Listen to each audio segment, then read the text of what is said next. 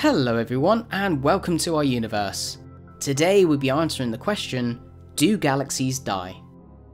Well, this is quite a weird question, because what exactly do we mean by dying?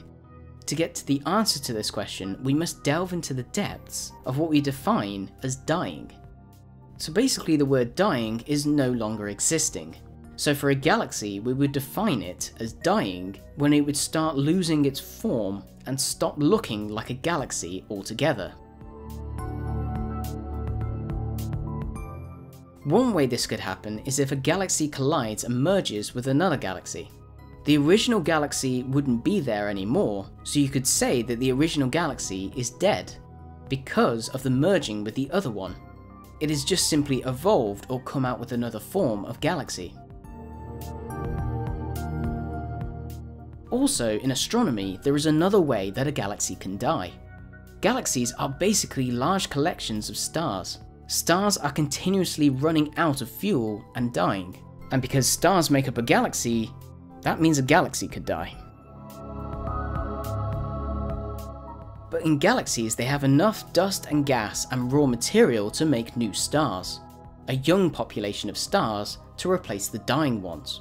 If enough time passes in the galaxy, and the galaxy converts all of its available gas and dust into stars, and those stars die out, at that point the galaxy would no longer exist. There would be almost no light generated by the galaxy, and it would be a combination of dust, black holes, and cinders of white stars and neutron stars.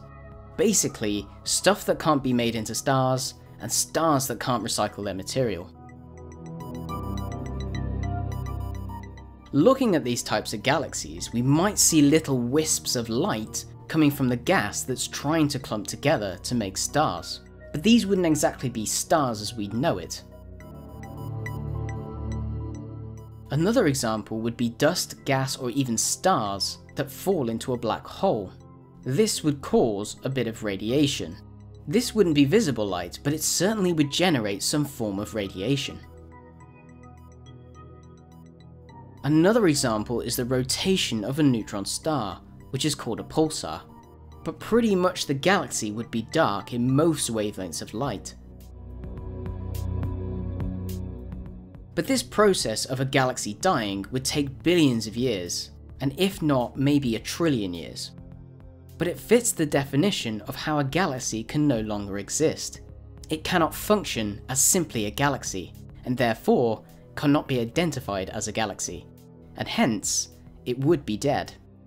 But I don't think we would be around to see any galaxies form into this dying structure. But you never know. So I hope that's given you a great insight into do galaxies die. And as always, if you've enjoyed the video, click the like button, and if you want to support the channel, click subscribe. Thank you for watching.